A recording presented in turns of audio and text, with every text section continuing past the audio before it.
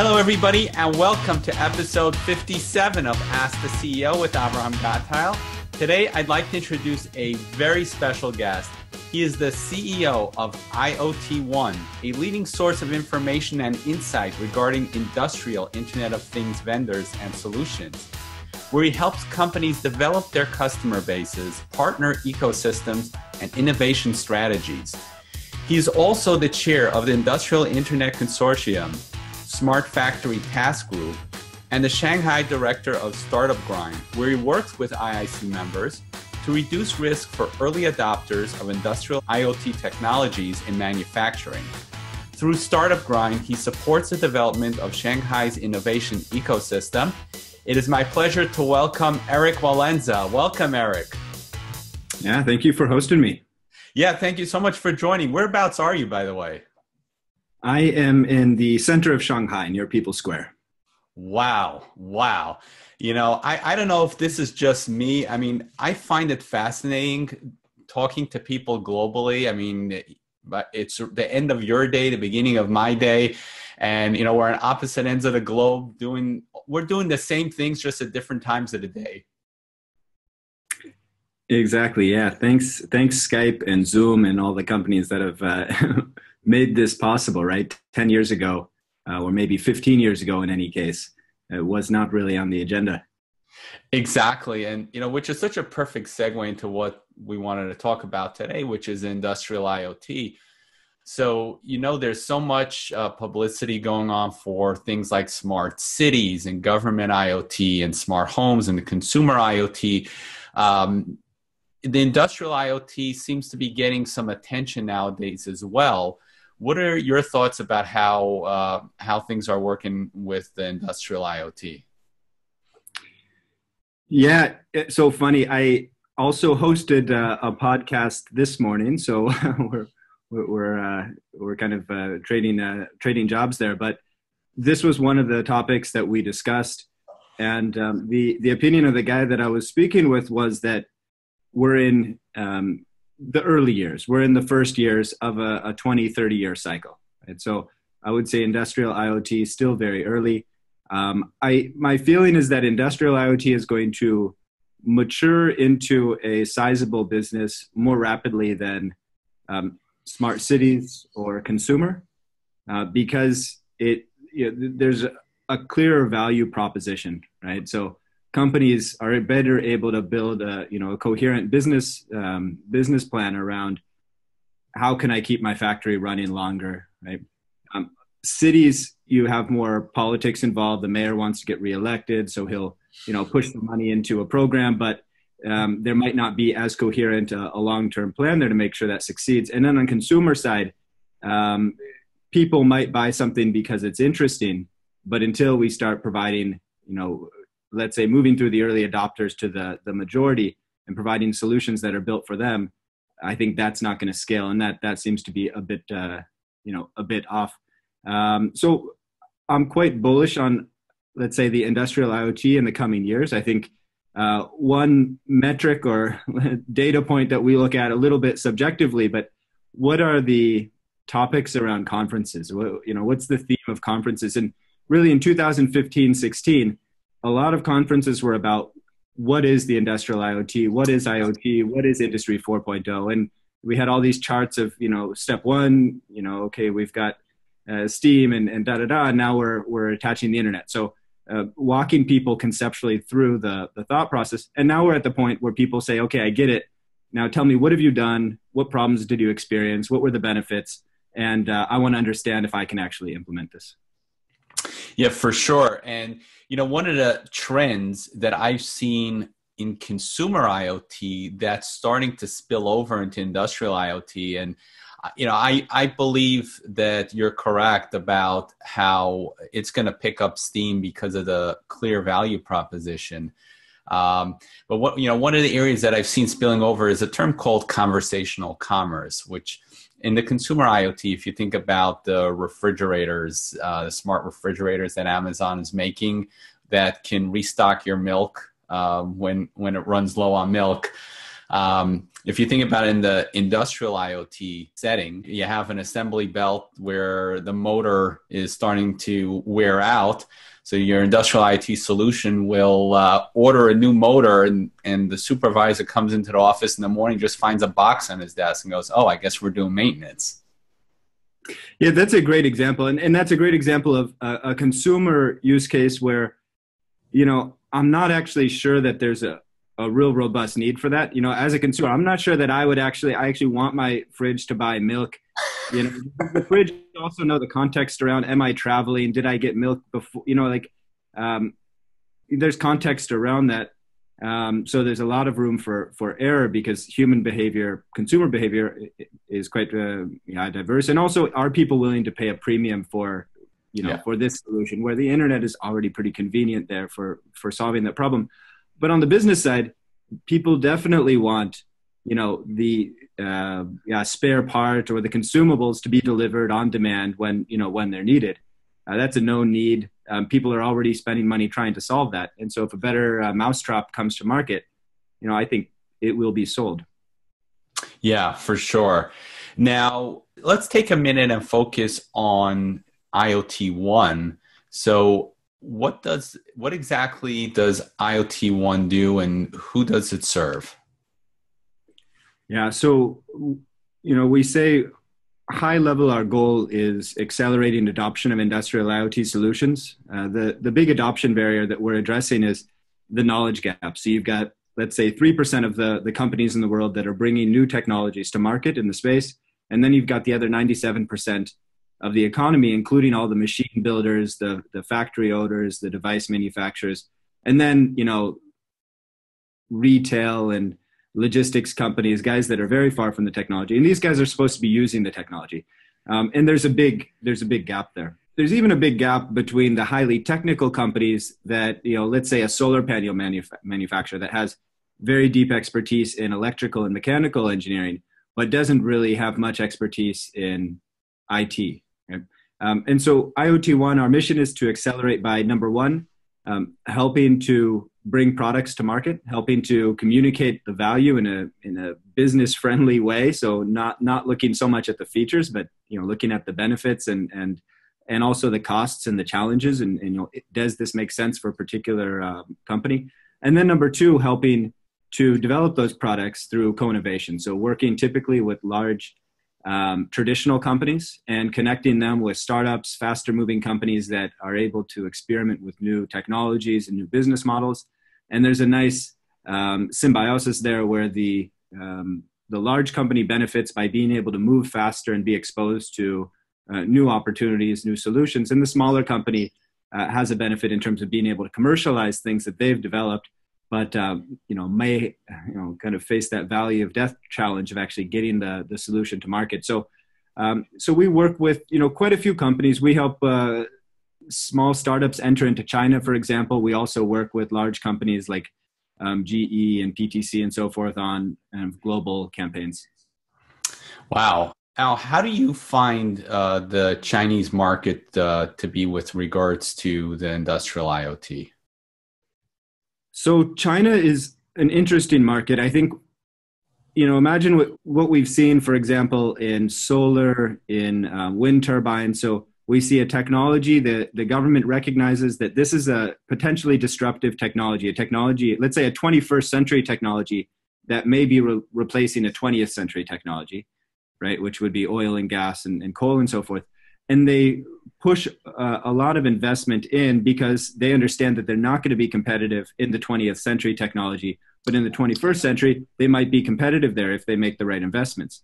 IoT is one of those. So the government has put it at a very high priority level. I think the recent supercomputer, top 500 just was released, and China took the first place from the US. So they now have 202, I believe, of the top 500, including the two fastest, which are at least according to the high level, KPIs that they use to track them, about 5 times faster than the next competitor. So,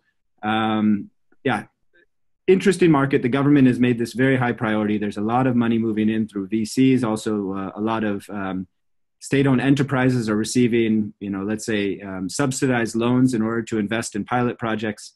A lot of private companies are working with local governments to ramp up robotics production and to basically pivot from being a non-technology company to a more technology-oriented company. So it's a little Wild West. It's a little bit, there's probably some money that isn't being allocated the most efficiently. But I think when we look back, we're going to say, wow, 10 years from now, China's going to be, number one, number two player in a lot of these markets. And we're going to say, well, some of those bets paid off. Enough of those bets paid off that China's in a different position, not so much, let's say, the follower, the country where people say, watch out about China copying you. It's more going to be what's happening in China. Great. Now, who would be an ideal client for IoT ONE? Yeah, so we kind of divide our clients into three categories. So one would be global go-to-market. So any large technology company that is releasing products or building out their partner ecosystem and wants to increase their visibility, wants to identify potential customers or potential partners, technology or channel partners on a global scale. So that would be category number one, and those would be global campaigns.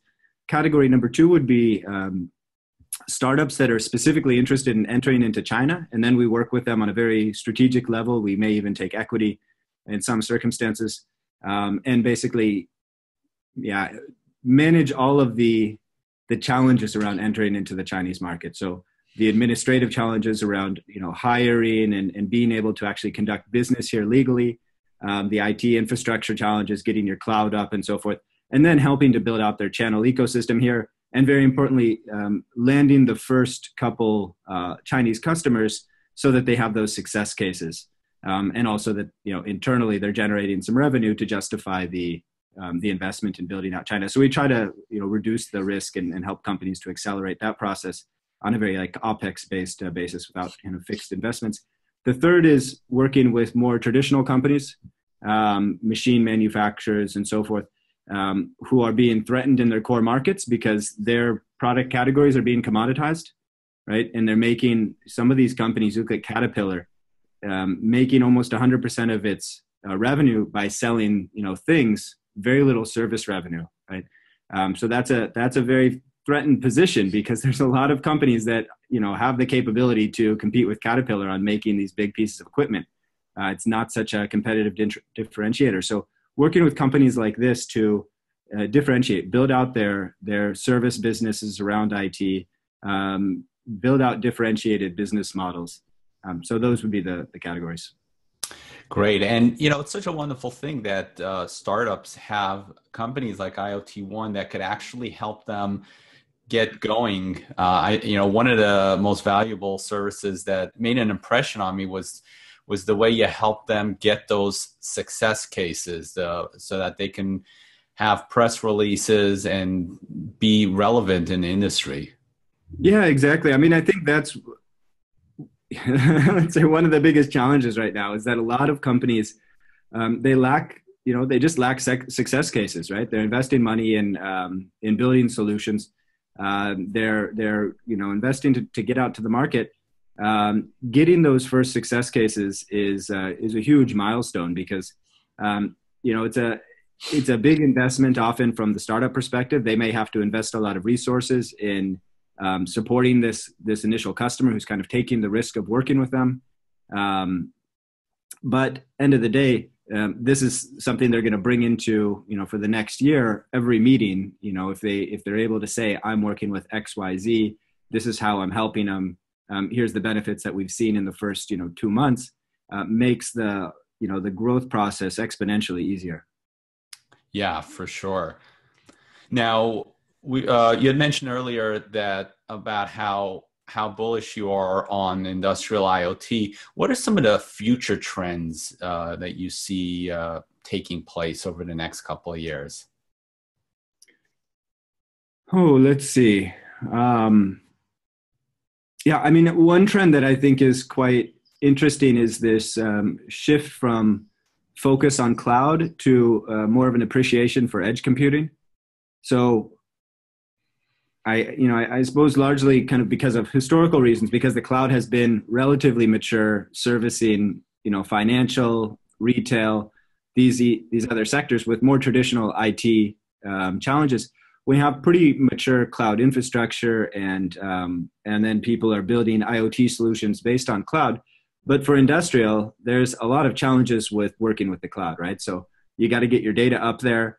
You've got to have confidence that you're going to have pretty much 24/7 connectivity, very little downtime in the system. You have to secure that pathway to the cloud.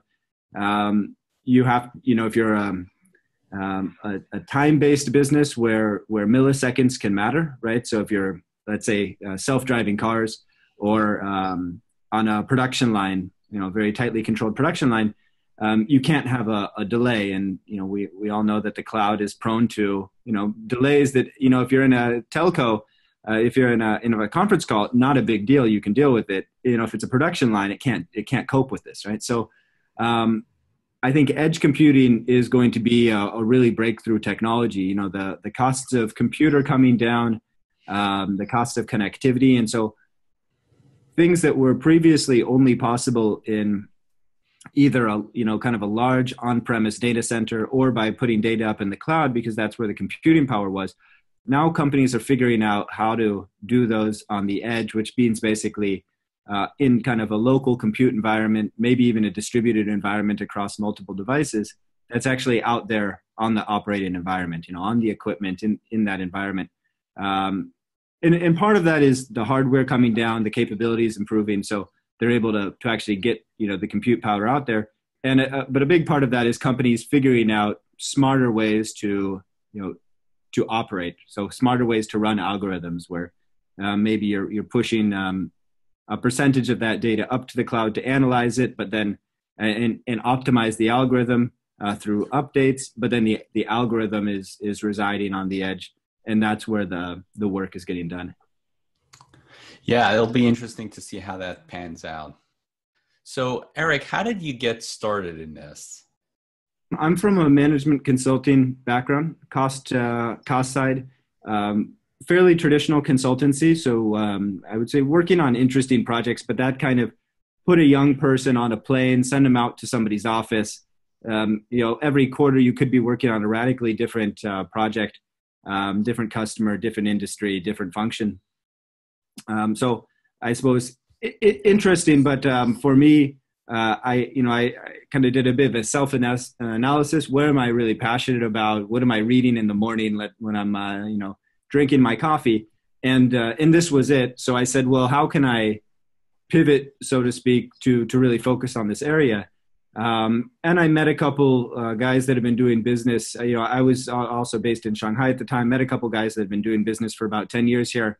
They were also interested in the space. And so we started talking to people and just analyzing what are challenges in growing this, this technology domain, and how could we potentially help to resolve those. And IoT ONE was kind of born out of that, and a lot of future discussions and iterations.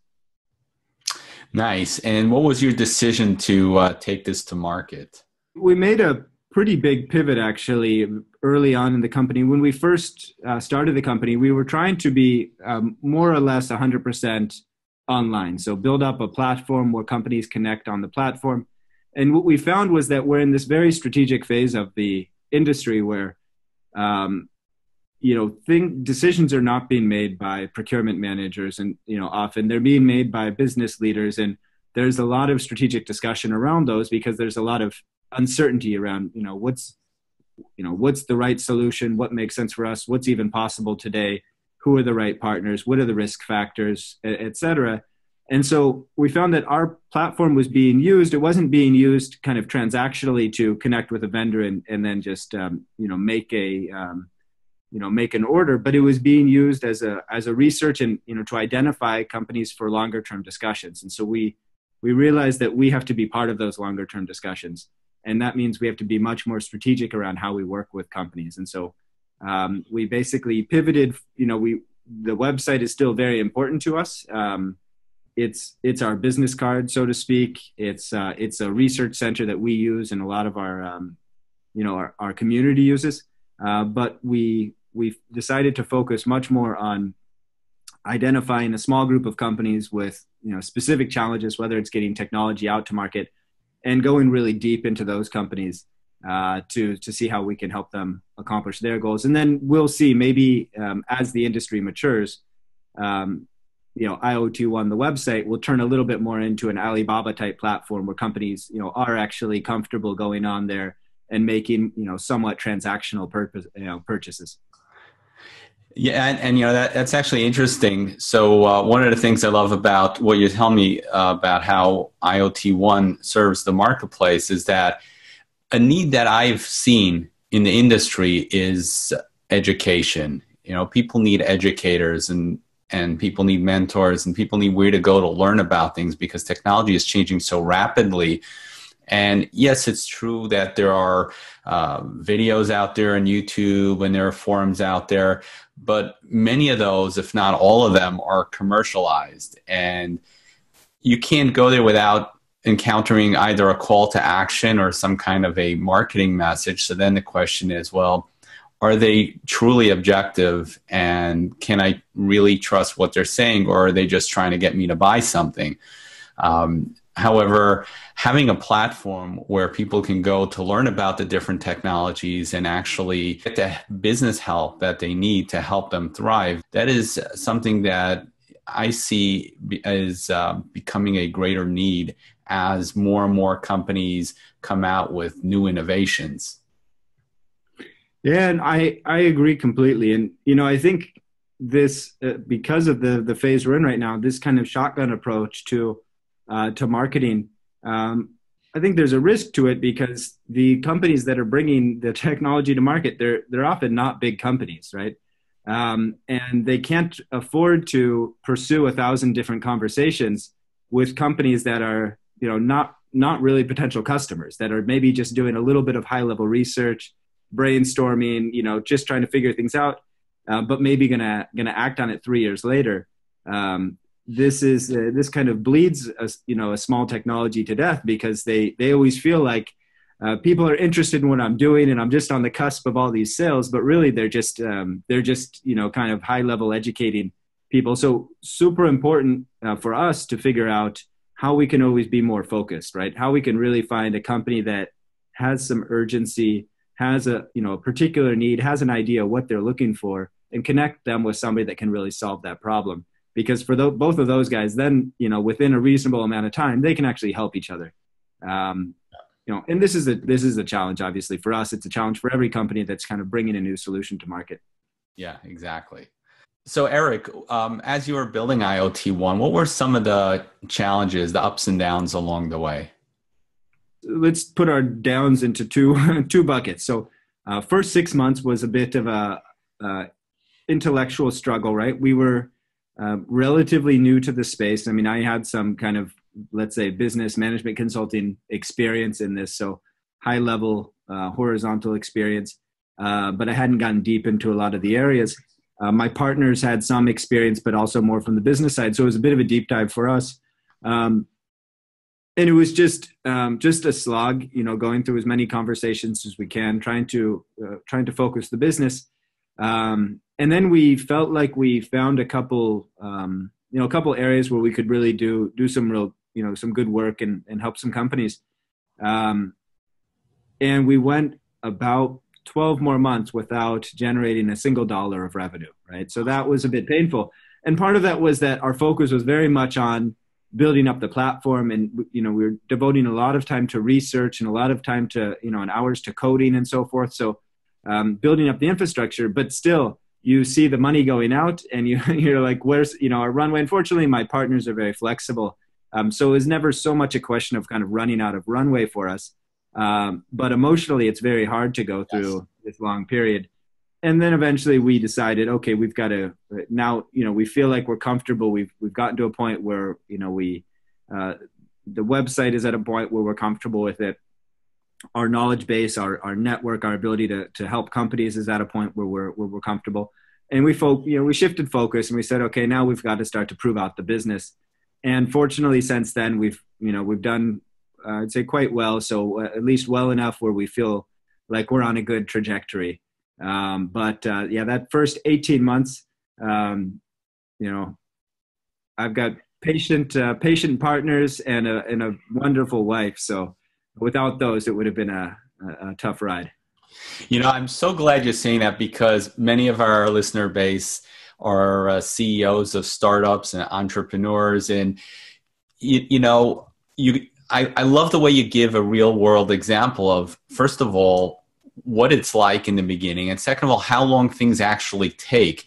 You can't just go into a business and in 6 months you're earning $20 million a year. I mean, it would be great if you are, but the reality is, like you said, you have to focus on building up the platform and making sure that you can actually deliver value before you move to that next phase. Yeah, absolutely. And maybe one other piece of experience that might be useful for companies out there, founders of young companies, or people that are considering starting a company. And this is said by a lot of people, but so I can only, I can only share my experience and, reiterate, but focus is super important when you're a young company and you're trying to get, your first customers and basically prove out your basic business concept. Very easy to, brainstorm endlessly, right? You see this kind of open sea of possibilities. It's quite easy to build out a kind of a marketing deck or a business plan around these different opportunities and pursue them. This is something I'm quite guilty of, and I think it's a little bit of like we all are. Yeah, and a lot of entrepreneurs are quite creative people, so it's very natural for them to ideate, and then as soon as they have an idea, put in enough hours to basically mock that up and let's say get the MVP out. But that's not enough, right? You can't just take the MVP, whether it's a consulting business or an IT business or a hardware business, to market. You've got to actually build a real solution, and that requires focus, right? That requires saying, we've got these other 100 ideas, opportunities that we'll write down on a list, somewhere, and we'll explore them when it makes sense. And these are the 3 or the 2 or the 1 that we're going to put 100% of our focus in. And this is something that it sounds very intuitive. It's very difficult, I think, and based on your mentality. But let's say for me, very difficult to focus. So again, fortunately, my colleagues have helped me with that, and my team has actually been a great help there, because they're always, every time I throw a new idea at them, they kind of look at me and like, Erik, is this really something you want to pursue, or is this just an idea that you have? And they force me to kind of second check myself. It's definitely good to have people to bounce ideas off of, for sure. So, Erik, this is a perfect segue into the next question, which is, the statistic that many small businesses fail within the first year of operation. Where do you think entrepreneurs go wrong with that? Yeah, I mean, so the point I just made, focus, I think that's a big one, right? So if you're going to generate revenue relatively quickly, you got to be 100% focused, because getting up to the point where you have a smooth sales process, where you're communicating in the right way, you know how to talk to customers, where your product is at a point where it can be delivered, all of this, it sounds easy. The execution is very hard. You should expect everything to fail the first couple times. So you're going to have to iterate and improve before it works. Everything from your product to your sales pitch to your marketing material, your execution. So that's huge. Runway, I think a lot of people underestimate how much they need, how much they're going to burn just through the learning process.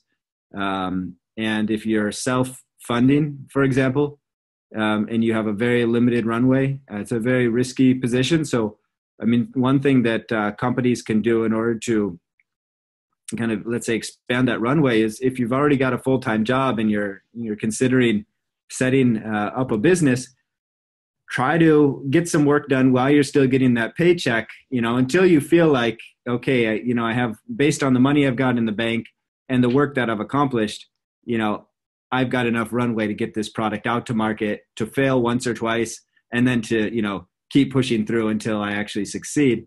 Because a lot of people, I think, yeah, they're optimistic around their ability to quickly put a product together, work lean and so forth. And then it's very unfortunate because a lot of companies, they don't die because of bad ideas. I think very few companies die. They run out of money. They run out of money. Yeah. And that was a good point you made. Not just to estimate how much you need to get the product to market, but to fail 1, 2, 3 times until you get it right. And that could be, like you said, 12 to 18 months. It can be a while. So Erik, I love what you got going on here and the valuable service that IoT ONE is providing. Where are you looking to take this business, say, in the next 5 years? Yeah, so we've recently decided to focus more on a couple of areas. I guess to an extent, the areas that I outlined to you. I mean, we want to be the first source of information for people that are making decisions around IoT solutions. If they're coming to our website, they're asking us, whether we're making money on that or not a big deal. We're very happy to make introductions to point people in the right direction. But we want to be, top of mind when people are looking for guidance here. That's number one. Number two, entering into China. I see huge opportunity for industrial software companies in China. This is a market that really hasn't matured along with hardware. Hardware's a huge market in China, number one in many categories, but industrial software hasn't caught up. It's now growing very, very quickly. And when you have all that hardware, if you want to run it efficiently in a factory and so forth, you need software, right? So companies are really starting to appreciate the value of high quality industrial software. So growing our portfolio of companies that we represent in China is a big priority for us. And then number three, we're setting up with a partner called Startup Factory, the Smart Factory Demonstration Center just outside of Shanghai. So this is going to be a 14,000 square meter demonstration center. It's right next to the factory. So we basically have the demo center where we'll be demonstrating technology, hosting workshops, trainings. Companies can come through, they can play with the technology, tear it apart, ideate how can we use this in our operations, how can we use business models around this. And then you can install the technology on the factory next door and see how does this actually work in an operating environment, talk to the engineers, get their perspective on the ground. How are they working with it? So we're super excited to be kicking this off and building a really tactile element to our business, because our business is very relationship based and information based. But one thing that we've realized is it's very difficult to communicate a lot of these technologies through a PPT or a website or a conference call. It's super helpful to be able to go somewhere, and get on a computer, put some sensors on the table and start playing with stuff and, figuring out how it actually works. And so that's something we want to build up. And, I think those will keep us busy. So, we'll keep building the global, the global brand, but, also investing very heavily in China. And when are you rolling out that demo center? Yeah, I mean, we're kind of doing a soft launch now. So the demo center is being built now. It's going to take about 12 months to finish the building and get all the approvals. So that'll be launching in Q4 of next year. But we already have a 30,000 square meter factory through our partner. There's 30 manufacturers that are working there. We've got a ton of open space that we can use already for workshops and so forth, and also for tech demo. So we're already recruiting. We're starting with startups and getting startups in the door, just so as a free service to them, they can get some visibility on their products. And it's great. It's great for the companies that are there and the companies that visit to be exposed to this technology. So we're starting kind of in a soft launch, and we'll just ramp it up over the coming months. Wow, I'm definitely looking forward to that. So when I visit Shanghai, I will check that out. Yeah, please. So, Erik, if you could rewind the clock, let's say 12 months, would there be anything differently that you do? Focus, that would, but then you have hindsight, right? So if I knew kind of what has worked, I would certainly at that point, right, cross everything off my to-do list and say, these are the three things that we're going to focus on. Now, it's easy to say that now, hard to say that at the time because we don't know what is going to work. But I would say that would be generally it. Would be I would slap myself in the face and say prioritize, and maybe that's through a quick iteration process. Killing a lot of ideas after a quick trial, but I think that's the main thing. Awesome. Now, what do you like doing for fun? Working, of course. I'm from Portland, Oregon, so I love getting outdoors, playing basketball and soccer and hiking, and love traveling. I mean, it is, a bit of a challenge now. So, I don't have as much time as I'd like, but still try to get out for long weekends, get away. I'm going to Portland. I'm actually going to San Francisco for a conference in a couple of weeks, but I'm going to swing through Portland for, a weekend, spend some time with family. That's it. I just try to take it easy, keep my body fresh, and hang out with friends and family. Beautiful. So Erik, we have a few questions from the audience. So I'm going to read you a couple of questions. Our first question is from Mark Richards. He's a reverse mortgage planner with Fairway Independent Mortgage in Ridgewood, New Jersey. And Mark asks, do you see an industry that is not a fit for IoT? Yeah, that's an interesting question. I mean, it's a little bit like asking, is there an industry that's not a fit for the internet? And I think it would be hard to identify an industry that's not somehow using the internet today, right? But industries have adopted the internet at different time periods. So some finance, very quick, early adopter. Some, let's say, agriculture, maybe lag behind. So if we think of, let's say, a zoo, for example, right? The question is kind of when are these industries going to be able to build business cases where it's just, it makes sense for them to adopt the technology, and also when is the technology plug and play enough where the people in these industries who don't have the background are going to be able to adopt the technology, right? It's going to make sense to them and they're going to be able to install it and use it. So a zoo might be a good example where the technology has to be pretty much plug and play probably for a zoo to adopt. The business model has to make tons of sense, which means, the costs really have to come down.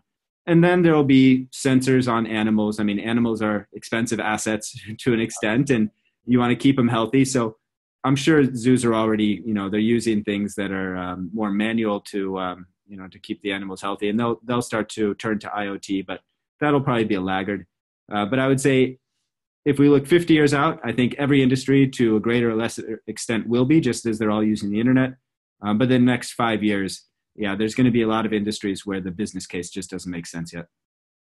Great. And I've got this image in my mind of a monkey with an IoT sensor measuring where exactly it's climbing and geofencing it so that it doesn't escape. Yeah, I got to optimize those monkey playgrounds. Our next question is from Bill Corley. He's a technical engineer in the telecommunications industry in Piscataway, New Jersey. And Bill asked, how are we going to educate the consumer on the IoT and the security required? Yeah, that's a big challenge. I mean, especially if we're talking about actual consumers, so people instead of businesses. Because businesses are a little bit easier to educate. They're willing to schedule a meeting and have a talk about it. Consumers, unless you make it into a super sexy advertisement, very hard to get any attention. So, my feeling on the consumer side is the solution can't be to educate the consumer, right? I don't think that that's a viable solution. It's just not a task that any one company can take on. educating consumers, and it needs to be, how do we build solutions that an uneducated consumer cannot misuse, cannot make a mistake. So how do we not allow people to use the default password, right? Not allow people to put their password as 1, 2, 3, 4, 5, 6, and so forth. So I would say that's the direction we need to go in. A lot of companies then they need to educate themselves, right? A lot of companies need to change their behaviors and start to implement some of the best practices that I think are already fairly well proven out, but just are not implemented because they cost a bit of money. My assumption is that we're going to see more hacks. We're going to see lawsuits attached to those, and then companies are going to start to take this more seriously, and that's going to be the major motivator. Yeah, for sure. And we'll see how GDPR starts motivating businesses as well. Yeah, exactly. All right. So our next question is from Lauren Keeson, who's the CEO and publisher of Disruptive Technologists in New York City. Lauren asks, how can IoT aid cities and governments with their connectivity to everything? Yeah, I mean, I think there's some use cases in a city that make quite a bit of sense. But I think this concept of a city connecting everything, I think that's actually a problem, right? That city governments need to move away from this high level, we need to connect our city, we need to be a smart city, and focus more on what are problems that your city has that you can solve with new technology, right? So we have high traffic fatality rate, or we have bottlenecks in our city where traffic congestion is very bad, and we want to reduce that congestion. So how can you make your citizens happier? And then how can technology or IoT technology help you to do that? Because if it's around connecting, I think Cisco, just put out a report earlier this year that said 75% of IoT deployments have failed to achieve their objectives. And I think one of the big reasons is that a lot of leaders, especially in the smart city space, maybe don't really have objectives, right? They have the broad concept of, we want to be a smart city, we need to connect something. And then they say, okay, how can we connect as much as possible on a limited budget? Okay, let's buy, cheap, consumer grade technology, and let's go for budget implementation. And these system integrators are too expensive. And because of a lack of focus, they do a kind of a distributed system, and they don't get real results. I would say the big thing, let's look at it incrementally, prioritize the biggest problems that your city faces, problems that might have been around for decades, and think, does the technology that's come to market in the past few years, does that allow us to address those problems in a new way? And then explore that technology. So I think with traffic, for example, there's some great new technologies, a lot of innovation going into that space. In China, there's a great example of so there's a big problem in China, migratory populations that are, moving out to the coastal areas to work in factories. And then they leave their children back home. And the children are separated from their parents. They often, they can be abused. They can get depressed. They can, get into trouble. They're basically, kind of in drift. And so the government there is giving them connected watches, right? So they can, push this button, talk to your mom, push that button, talk to your dad, push that button, talk to grandma, push this button if you're in trouble, and it'll call the police. And so then these kids, this is not the ideal solution. It's a tough problem, right? The ideal solution is the parents live with them, right? But that's just not viable. So at least this technology now allows the kids to connect with their parents and not feel like there's always this distance. And if they get in trouble, they can call somebody. So I think that's an interesting solution where, it's not obvious, but the government said, we've got a big problem here and we've got a new technology, might be able to help us solve the problem. And they're giving it a try. Really good point there. Our next question is from Mohan G, who's a sales consultant in Hyderabad, India. Mohan asks, what is the best approach to ensure digital trust in the smart city IoT era? I don't think there is a best approach. I don't think that there's a best practice. I think the closest thing we have to best practices are some white papers that have been put out from guys like Cisco or the Industrial Internet Consortium and so forth. And I think the best approach really is, as I just said, identify a specific use case and then work with your partners to do a full evaluation of, what are the potential risk factors that could compromise this, whether it's human error, hacking, industrial espionage, whatever it is. How can we reduce these risk factors? And it's going to be a completely different set of technologies for many different use cases, right? So there's certainly no kind of out of the box either best approach or best technology on the market. It's very fragmented. Okay, great. And another question asked by Mon is, the in-car technology is pretty much there in terms of both connected and autonomous vehicles, but there's still a lot to be done in terms of roadside infrastructure.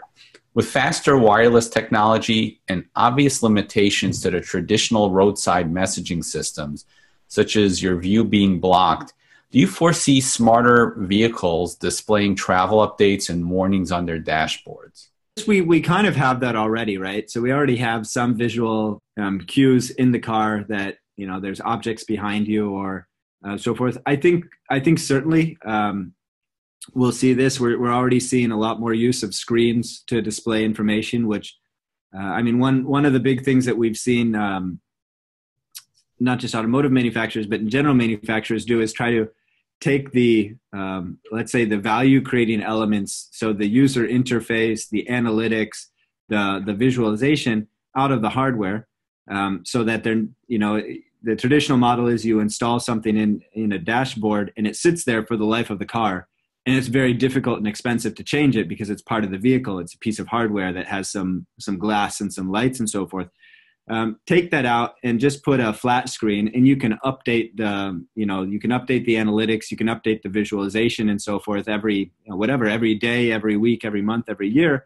And then it becomes much more easy to implement these types of solutions, because when a new visualization comes out, there's no hardware update. It's a virtually free kind of over-the-air software update. Just buy the SaaS, and maybe that costs you $10 a year or something to use that program. So I think we'll certainly see it, but we need a change in hardware, and that's coming down the pipe. Awesome. It'll be interesting to see all this new technology. So, Erik, I know you're a busy guy. We're going to let you go just a bit, but just before we do, how do people connect with you? Let's see. They can certainly find me on LinkedIn. They can email me at erik.walenza@iotone.com, or they can email kind of us more generally at team@iotone.com.